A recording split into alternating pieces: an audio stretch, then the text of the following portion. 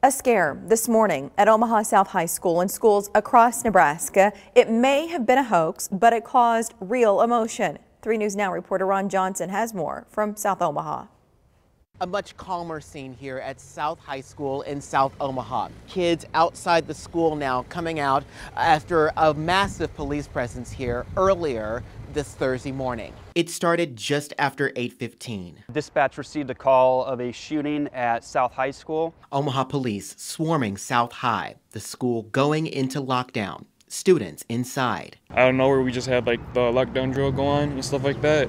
And the first thing we did was just go to where we were supposed to go and hide. Many of them texting their parents, who then rushed to the scene. Started to worry, got in the car, drove here, and like all the other parents, it was a lot of traffic. I couldn't get around because there were so many cars, so it was hard for me to come in and park, and there was a lot of cops everywhere, so that scared me when I hit the corner and I seen all the cop cars, and it was like it's something serious. Police searched the building, finding no evidence of a shooting, determining all of this was started by a prank call. Anyone involved in this, should also know that there are criminal charges they could face for making a call like this. The thread may have been fake, but the fear for parents and students was anything but.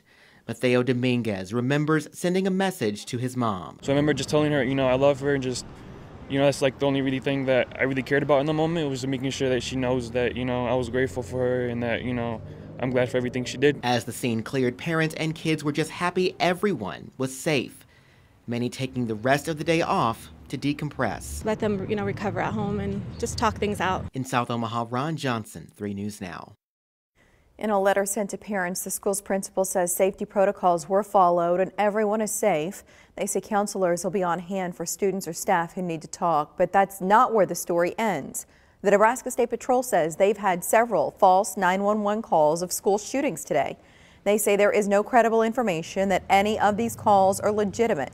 Earlier this week, the Nebraska Information Analysis Center issued a bulletin about a trend of swatting calls in other states.